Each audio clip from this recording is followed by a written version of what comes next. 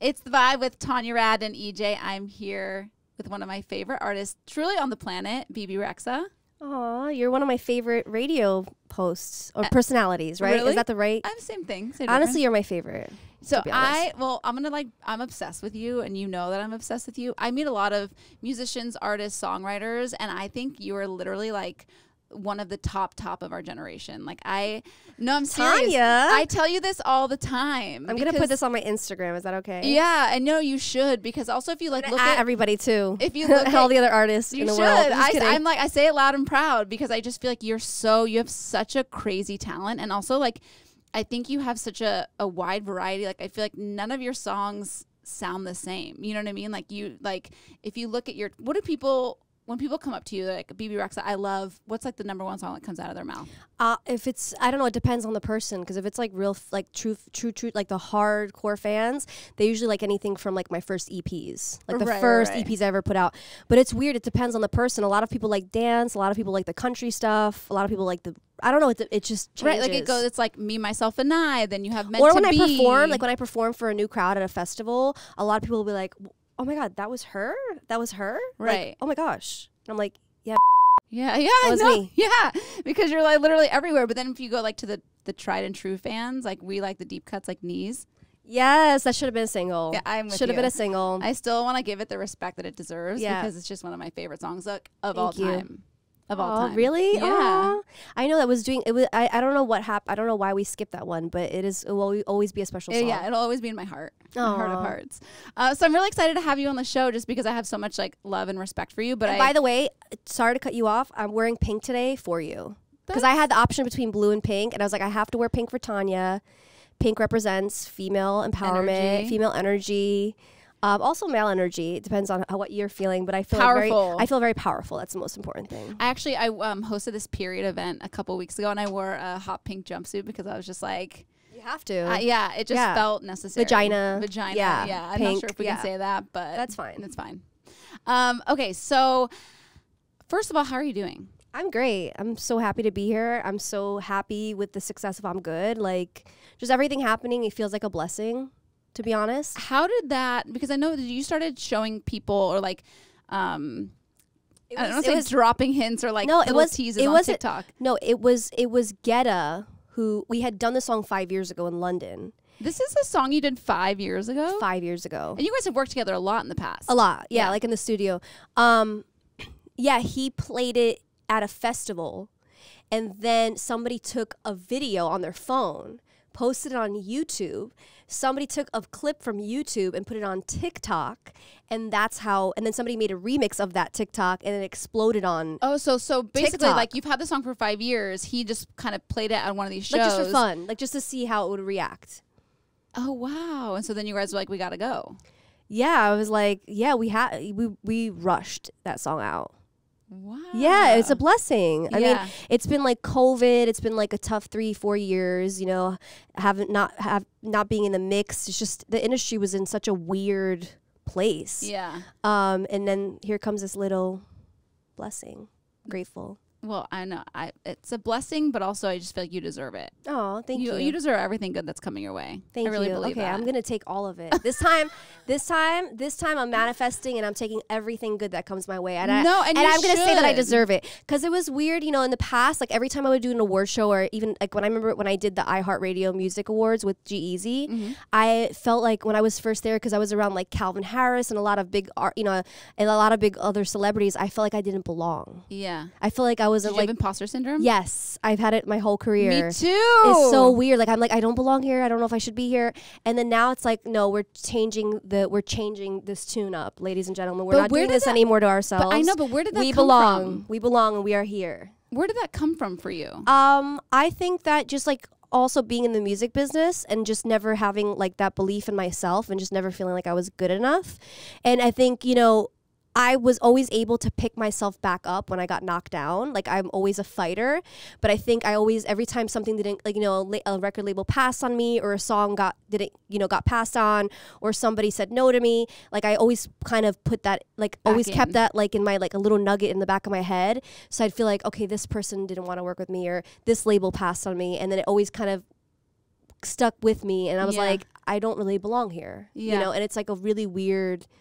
It's such a weird thing. I see it sometimes. Like I've seen it in the past too, like with an incredible artist who I love. I see it a lot with Billie too sometimes. Well, she'll like accept her awards and she'll say certain things and I'm like, you are a total icon. Like you are amazing. You know what I mean? And like, sis, like you deserve this moment. Like accept it, you know? And but she's like younger and I see a lot of myself like in her, like when she, you know, like it's just that we need to like love ourselves more and know that we're more worthy than we think we are. It's something I think that happens to women more than men. Oh, 100%. Because I say it all the time. Like I feel it as well in this industry. Like remember when I got my first TV gig, I was like, me? Like I don't know what I'm doing, but it almost makes you. Nobody knows what, but the secret is nobody knows what they're doing. Everybody has no idea.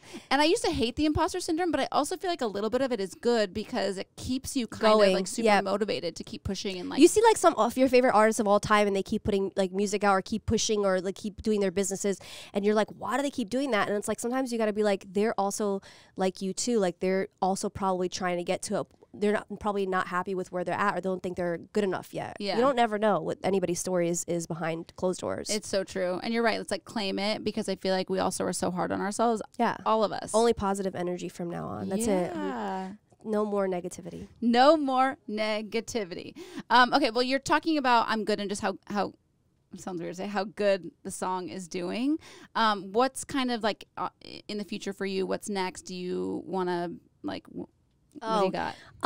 What do you got? Give it to me. Give it to me. Basically, I have another collaboration coming out, which I can't say just yet. Is but it Tovlo? No, it's not Tovlo, but I do have a song with her. I've been working with her. She's amazing, by the way. And I was like, hello. Love her. Love her. We went in the studio together and we wrote actually a female anthem. Oh. It's so fun. It's like for all the girls in the club that kind of get left out. Oh, like no guys go up to them? Like all the girls in the back? Yeah, we wrote a song like about that. It's really, really cute. We're still working on that, so I don't know where that's at. I don't want to promise because then, you know, the fans are going to see this and then go crazy now. Well, you already kind of teased us. You posted it on your Instagram. Yeah, of us together. But I have a collab coming out this year, hopefully, and it's with two amazing artists. It's really excited. We got a little, you know, I can't say because I'll get in trouble. Okay, that's fine. And then in the new year, a whole new, you know, era coming. I'm very excited about. What's the new era? Can't tell you. You'll have to wait and see, Tanya. It's so I love it. I'm so excited. I hope people like it as much as I do. And it's like thoughtful, like you really it's like an artist project, like it's an artist project, Because we were trying to go more like just because I feel like I'm at a different point in my life right now. I still have like my rock roots, but I love dance music, and I was like, how can I make this work? How can I take the two things that I love the most and combine them? And I found out a really cool way to do it, and I really love it, and it's like really fun. So what comes with the new era? Like a whole new everything, album, new look, new aesthetic, new BB. Really? So right now we're just, having fun, just heating up the waves, heating up the charts a little bit, trying to get back in the mix, and then boom. 2023. Yeah, hopefully. I love you so much too because I also feel like I can relate to you in so many ways because I'm the same way. Every new year I like make a vision board and I have to. Yeah, have like a new I have a vision board in my house. When did you make it? I made it, Dorina, when did we make it? We made it like 3 months ago. Oh, we make it in March. We made it in March. And I said in the vision board, get back on the charts. Like I put like all my like things that I wanted to like, and here we are. Wow. Yeah. I mean, I put down that I wanted a very expensive house, but that, we'll see. Well, wait. But like you never know. Like the vision board, I feel like sometimes I do mine at the like January 1st of every year. Oh. Just so it's like I know it's like I do it whenever it speaks to me. Like whenever it speaks to me. And then I'll hide it. And then when like I feel like nobody's coming over, I'll just like keep it up so I can actually see it. But I think maybe like the house might not come in the year, but like it might come in like 2 or 3 years. When I did my first vision board, almost everything on the vision board was checked off. Everything. The only thing that was like a little so on my first vision board, it was do my first late night TV appearance. Like on the vision board. I like how specific they are. Like, yes, I go more specific. I write this or more, whatever. I put it in like the middle. And then I put all my favorite little like things that I want to do. And one thing was like buy my first house. One thing was be in a healthy relationship. One thing was like get my healthy. Keyword healthy. Healthy. Yeah. Healthy. Yeah. One was like get my first brand deal, first top 10 iTunes, all of it came true. All of it. Check.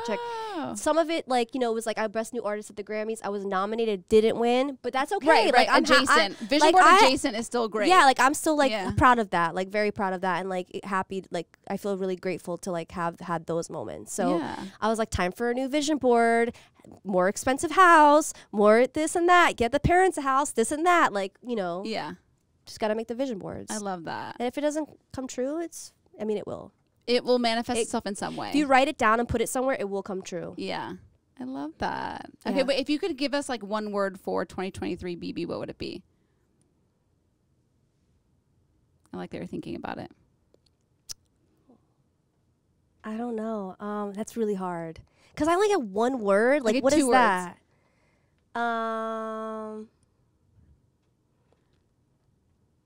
I'll say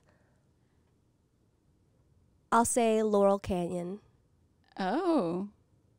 Yeah. Interesting. Is that weird? No, because it's like a vibe. So I get the vibe. People who are not from LA might not get the vibe. We'll talk. I'll tell you after. I'll give you the lowdown after. You're going to love it. Okay. Well, and I'll say Laurel Canyon Glitter. Laurel Canyon Glitter. Okay. All right. I like it. I'm into and that's it. My mom's like, that's it. No more. All right. Well, thank you so much for taking the time. I love you so much. Everybody stream David Guetta, Bebe Rexha. I'm good. No, Bebe Rexha, David Guetta. I'm good. No, just kidding. It is a David song. No, but I'm just kidding. But yes, please stream it. I love you all so much. I love you, Tanya. I love you more. Goodbye. Goodbye. Bye.